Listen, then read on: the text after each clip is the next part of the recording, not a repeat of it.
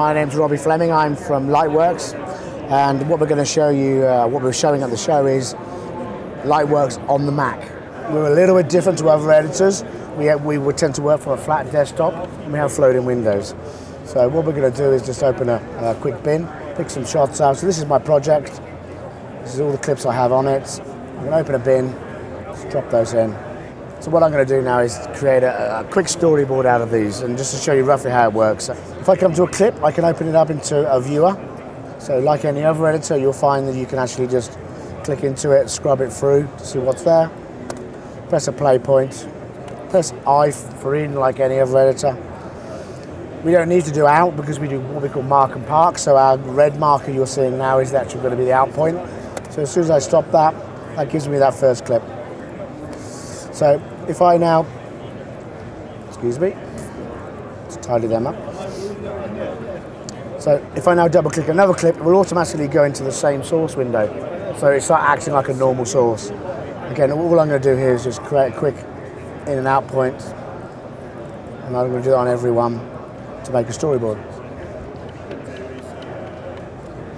Okay, so now what we're going to do is simply put those in the order we want them. So she's going to start, she's going to be next, followed by her, followed by the cup, followed by that one.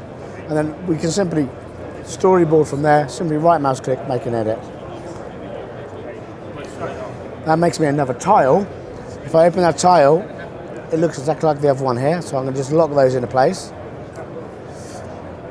Got little locks. So now this is my source window, this is my record window.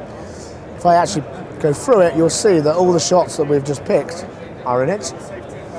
And what it's made for me very quickly is an edit. So what I'm going to do here is put the record button on. So now this is the timeline that I'm going to be doing my edit on. So I've done my first cut very quick and easy, and now I can start to adjust it. If I want to actually start trimming, I can come in and I can do it with the mouse. I can use JKL, so I can zoom through it. You'll notice when I click in here, I can switch them on and off. I can switch both sides on if I want, and just do an L cut or a J cut very quickly and easily. Any point I can join.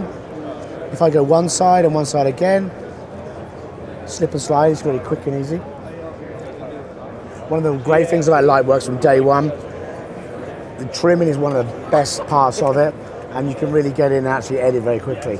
And as with all editors, we can provide all the main things you would expect from a major editor like Avid or Final Cut.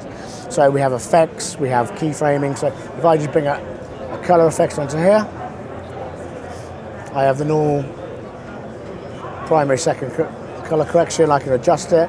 We could also then add keyframes into these. So I just add the keyframes on here. And we can also then use them as splines as well. We are completely native in the timeline. We will do ProRes, Avid DNX, Red, XD Cam, P2, AVC 100, 500, AVC HD. Most of the formats that are available today on cameras, we can actually do with all of them. So you can link, or you can bring it from, say, the card into the machine, into your RAID drive, or you can transcode it. So if you're coming from AVC HD and you want to go to an iframe format, we can transcode that to our DNX or to ProRes. We're all based on the GPU, so it's based on the graphics card, but all of our effects are real-time based. And anything you put into the timeline will actually be in real time. We have all the normal export, MOV, MXF. We can also do AFF, so if we want to go into like Resolve, Pro Tools, back to an Avid, we can do that based on cuts, audio and dissolves.